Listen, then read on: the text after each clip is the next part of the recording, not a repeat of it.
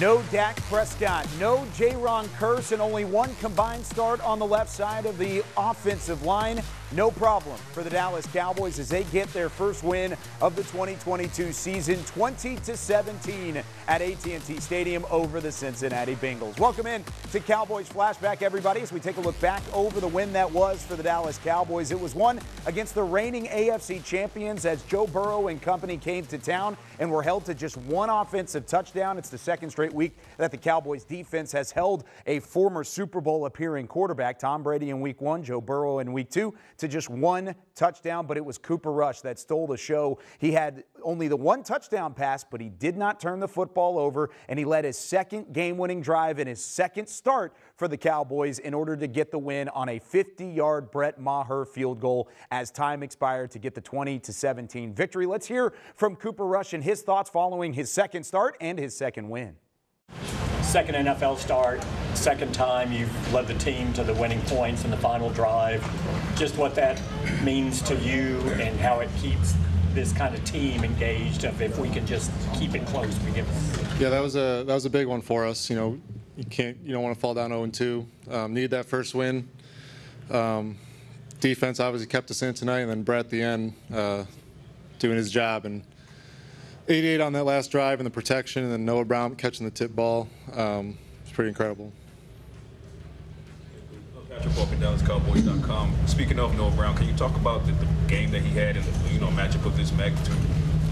Yeah, he's a baller.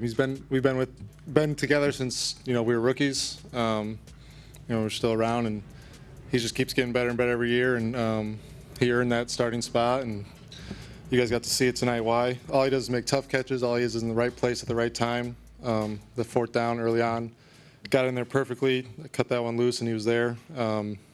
He's a heck of a player. Cooper, Tim Kalishaw, Dallas Morning News.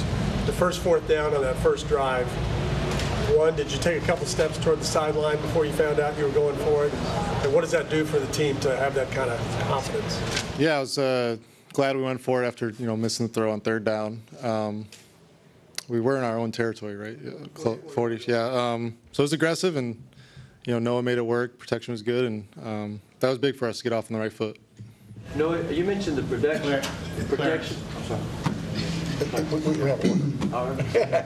Clarence Hill Forward Telegram. Are you excited? You happy? Yeah, definitely. Winning NFL games is a lot of fun. Just talk about just the feeling in that locker room, because you look subdued now, but just the confidence that they have in you and what you're showing them that you can hold the fort. Yeah, you just want to do your job, trust your teammates. Tonight we were smart. We ran the ball, a couple long drives early on, got our defensive breather, and then those guys just hung on at the end. The second half, we went 3-and-out a couple times, and those guys they deserve all the credit. Todd Archer with ESPN. When you go out there for that last drive, what are you thinking? Are you thinking just positive play on the first play and get it going, or are you thinking big picture? What's in your mind? I was thinking great job by Terp getting us, not backed up, got us out there a little bit. We only needed Brett's got a big leg. His range is pretty out there, so you just had to get a few first downs. That first down we always talk about in 2 minutes important, and CD making a good play on the first one, and then Noah's tip catch, and we were able to get in range. Jory Epstein, USA Today. I believe this was the first time in almost 3 years that y'all scored touchdowns on your first 2 offensive drives. How much does that mean, and how much did that help y'all the rest of the game with the way you wanted to split the run and pass in the game? Yeah, the fast start was key. We got up. We could let our D-line kind of get after them in passing situations, and starting fast was key. Something we talked about all week. We got finished probably a little better in the second half, but in the end it worked out. Cooper Rush in the offense showing some resilience in that second half in order to get that final field goal to win it. But head coach Mike McCarthy knows a little bit of something about redemption. He wins his 3rd straight Week 2 matchup following a Week 1 loss. We hear from the head coach when we come back on Cowboys Flashback. Dallas Cowboys Flashback, presented by Reliant, is brought to you by AT&T, the official 5G innovation partner of the Dallas Cowboys. And by Reliant, an NRG company.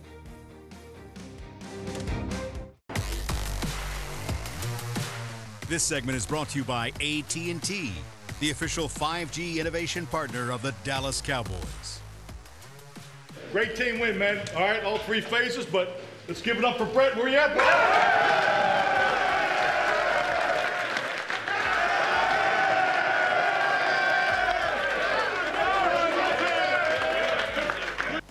Hey, remember this feeling, man. This is what it's all about. This is the locker room after a win. Enjoy it. Take care of each other. Great win. We got to be ready to get back to work next week, man. Let's go. Family on three. 1, 2, 3. The Cowboys family happy with a win, 20-17 over the Cincinnati Bengals. It's the third straight year that the Cowboys have dropped their season opener but returned with a single-score win. Over the 3 years underneath Mike McCarthy, they have not lost in week 2, and it's been by a combined 7 points after the game-winning field goal there from Brett Maher. Let's hear from the head coach after his first win of 2022. Was this game, one, how did you play, and two, is it kind of the template for how you're going to need to play to give yourself a chance to win during this period? Well, really, I think each and every year, I mean, you're in tune with your personnel and which ways, you have to push the, stress points and so forth. I mean, complementary football has been our message really coming out of the offseason. So that's why we, spent more time in the padded work in the run game. Obviously, the defense, defensive run game, obviously we're very, good, excellent depth on defense. So play to your defense, special teams. So, that was the game plan. We wanted to commit to the run. We still have work to do on third down. I mean, that's, I really like where we were at halftime with the blend of run and pass. And I think we're 50% at the half and third down. So, but obviously the second half was a different story. Give them some credit. But our guys, just kept banging away, and defense super productive with the 6 sacks and hanging in there. This is a very, very talented offense, and talking about a football team that played in the Super Bowl last year. So I think that speaks for itself. So we knew it was going to be a big challenge, but it's very rewarding when you watch your football team don't blink after last Sunday and then have a really good week. Your Wednesday's practice was okay, but Thursday we were where we needed to be. So we're young in spots. Some of our young guys did some excellent things, but they made a few mistakes, and that's where you want to be. I mean, you want to win football games and have the opportunity to correct and grow, and that's what will come out of this. This was an excellent win for us. I'm just so happy for our players. Especially the time and energy, because we all have the same amount of time, but just the time and energy and focus they put in the end-of-game situations and to go down and win that at the end of the game. Brett, I mean, I'm so happy for Brett. He gets to come back home here and he makes the game winner. So we actually gave him the game ball here in the locker room. So excellent team win. Tim Kalishaw, Dallas Morning News. Sorry. 4th and 2 on the very first series. Most people assume you're going to punt. You got a backup quarterback. What was the decision there, and how did that go? I mean, just really trusting the ebb and flow and the momentum of the game. 4th and 3 or less is something you go in thinking. But I thought we had our pads down. I thought just the first couple of runs leading up to that we were getting the apex that you look for. So I just had confidence in the situation, confidence in the call, and and obviously it's an excellent execution. Football Star Telegram, a couple of questions on the 4th and 2. Well, that's also you giving confidence to your team, letting them know that, hey, we're going for this. We're going to win this game. We're going to do everything. Leave it out. Well, man, I hope they see that in me every time I get in front of them, or every time I interact with them. Yeah, we're here to win. I mean, and 4th and 2 is, especially that early, especially with our defense, punting is not a bad decision. But once again, just felt good about the way we started. I think it just really points to where the team was coming in here, the preparation leading into it. So, yeah, I mean, it's anytime you can show confidence in your team, that's what you want to do as a coach. So, I mean, I don't want to be, taking crazy risks and so forth.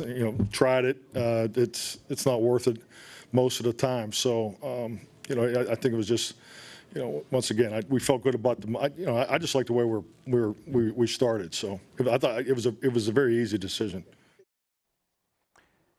So Mike McCarthy very happy with the effort of his ball club following that loss in week 1. But if they showed one thing in week 2 against the Cincinnati Bengals, is that a Lion is far more scarier than a Bengal Tiger. When we come back, we hear from the Lion, Micah Parsons, on Cowboys Flashback. This segment was brought to you by AT&T, the official 5G innovation partner of the Dallas Cowboys.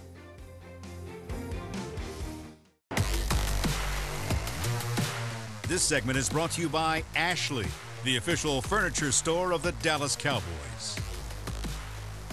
Micah Parsons with 2 sacks in week 2 against the Cincinnati Bengals becomes just the 4th Cowboys defender to have multiple sacks in his first 2 games of the season, joining DeMarcus Lawrence, D. Ware, and Charles Haley. Pretty good list, if you ask me. Let's hear from Micah Parsons after his phenomenal performance. You're on pace for 34 sacks through 2 games. Obviously a tremendous start to the season for you. What's working for you in the pass rush? Man, just executing my game plan, just knowing when to take my shots, when not to take my shots, understanding when to go high, when to go low, when to run the game. I just put a lot of work into the season. Outside this locker room, I think faith kind of evaporated when Dak went down. What was the belief in this room that you guys could go out there and get a win and keep this season afloat, even though it's only 2 weeks in? I actually went to chapel yesterday, and the chapel man said, you have to go through tests to get to your testimony. And when I heard that, I was like, wow, like we're going through all these injuries, and he was going on about it. So sometimes you got to go through some stuff to get to where you want to go. But right now, we're still going through the storm. But, you know, as we're going through the storm, there's going to be light at the end of the tunnel, and I think that's where we're heading.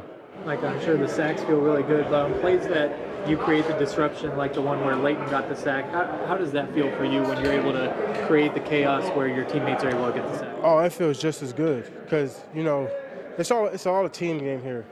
You know, one line can't do it by itself. You need a pride. Just like there's 10 hyenas on one line, the line's liable to lose, but the fact that I got 10 other guys out there and I feel I can rely on, you know, that's what makes this boat go around. And, you know, that's kudos to Leighton because I knew exactly how he was going to set it up. We drew it up just like that, knowing they were crashing on me, but, you know, I'm still trying to win though, you know, but, I mean, that's just mastering the game plan. That's just, you know, how to feed off each other. That's what teamwork is. The cheer we heard coming out of this locker room. Lawrence said that the pressure that you guys put on, you could feel they were on the ropes early with the protection. Did you feel that too? Did you feel like you guys were Yeah. We knew that they were chipping, they were max protecting most of the game, and, you know, I don't think they can beat us with 3 receivers down the field, too much defense, and we were still able to get pressure, but, you know, that was the game plan. We were expecting those chips. We executed on all cylinders. The only thing I wish is that we didn't give up a touchdown.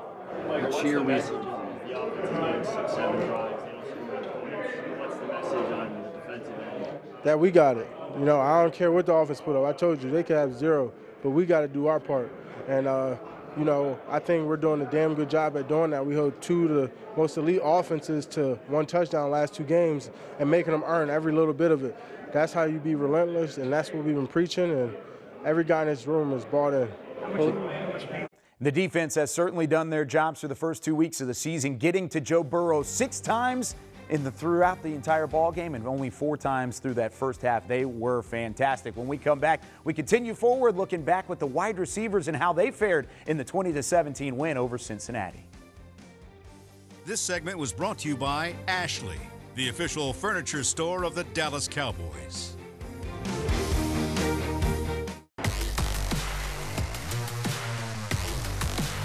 The Cowboys secure the 20-17 win over the Cincinnati Bengals, and Noah Brown secures his first career touchdown reception from Cooper Rush. Let's hear from the leading receiver after 91 yards in the score in week 2. Just how satisfying is this for you making such a big impact in this game? Oh, it's extremely satisfying. You know, this organization put a lot of trust in me for a long time. And, you know, to come out here in a big stage, big moment, and make the play, I was happy that I was able to do that for my guys. You and Cooper have both played a lot together, not always having the opportunities, but waiting and preparing for when it comes.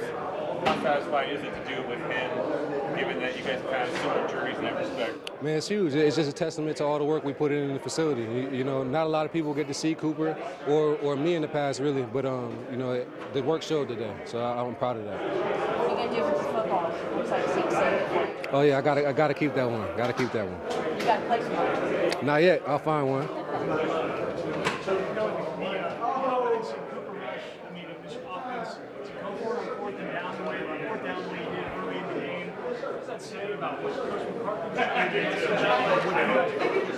Nobody blinked an eye. I mean, we all have supreme confidence in Cooper Rush. So, you know, when he called the play, we was focused on executing. What areas you've kind of been known for is doing the dirty work. It's like you don't finally have the stats in a game to. Oh yeah, it's great. It's great. But I was out there doing the dirty work today too. So, you know, I always take pride in that. Take pride in getting open. Take pride in blocking. Whatever I got to do. You and Cooper obviously came in the same year back in 17. You guys have spent a lot of time in practice building that camaraderie. What does it mean to have a game like this together? It means a lot. Like I said, it's just a testament to our hard work and practice and the fact that the things that we do in the facility, they pay off on game day. So just having confidence in yourself, confidence in the next man next to you, and go out there and play. You remember how Hard work paying off for Noah Brown. It also paid off for CeeDee Lamb as he had 75 yards. Let's hear from him after the win. Along with almost 100 yards, if not 100, like I said, I'm happy he did it. We heard a pretty big cheer come out of this locker room about 5 minutes after y'all came in here. What does this win mean to this group? It seemed like you guys were louder than I've heard in a while. Everything. It means everything to us as a group, as a unit, and as a whole. Just kind of taking this and using it as a confidence booster and traveling it to the next week.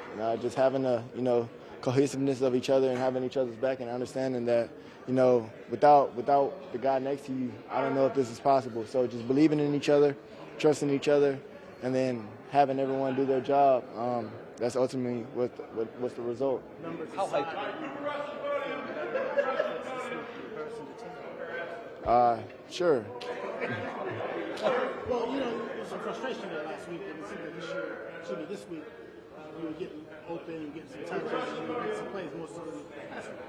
We won. We lost last week. We won this week. That's why my attitude is different. How hyped are you guys as an offensive group when you're watching Mike and them get after quarterback? It doesn't surprise us. It doesn't surprise us. But how hyped are you guys when you get to see Always excited. Love the defense, love the rush, love the guys in the back end. Very confident in our guys, and they've held us up, for a couple drives, when we fell short, and then for them to just go out there and, either get a 3-and-out or cause the other guys a very explosive offense to, settle for 3. I mean, that's a confidence booster leading our way.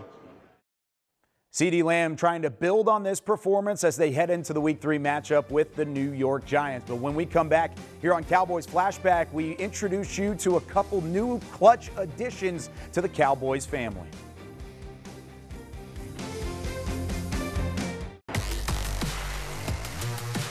Dallas Cowboys Flashback, presented by Reliant, was brought to you by AT&T, the official 5G innovation partner of the Dallas Cowboys.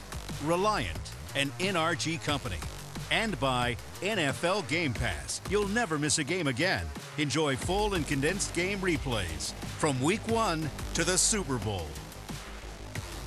Wrapping things up on Cowboys Flashback after the Dallas Cowboys come out with a 20-17 win over the Cincinnati Bengals. It took a clutch kick from Brett Maher, one of the new additions to the Dallas Cowboys, to get the win as he hits the 50-yard field goal as time expires.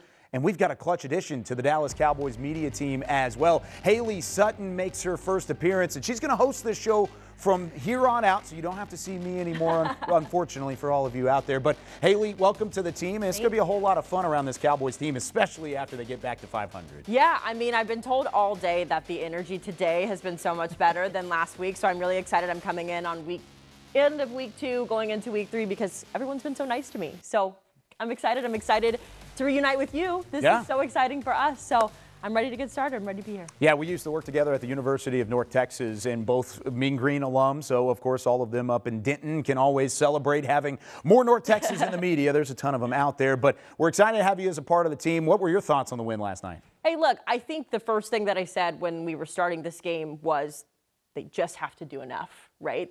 I've been calling it a Band-Aid situation all day, right? It's not a long-term solution. It's not an air cast. It's just a Band-Aid, and they did just that. Cooper Rush came out. He proved the haters wrong. He did what he needed to do, and the defense, which is arguably going to be the star for the rest of the season, they did what they needed to do. So it wasn't perfect. It wasn't pretty. But it got done. It got the job done. That was the thing, is especially in the second half, the resilience is the word that Mike McCarthy has been lofting up for everybody out there. They showed the resilience, and even though the offense didn't necessarily get off the ground that you wanted them to, much like they did in the first half, they kept the ship afloat, and they were able to close the job with the clutch field goal for Brett Maher. But you can follow Haley Sutton on Twitter, _Haley Sutton. Very easy to find. So she's going to be a part of the Dallas Cowboys team. We're happy to have her. We've been happy to have you on this ride on Cowboys Flashback, taking a look back at the Cowboys' 20-17 win over the Cincinnati Bengals. For our entire DallasCowboys.com crew, I'm Kyle Youmans. We'll see you next week.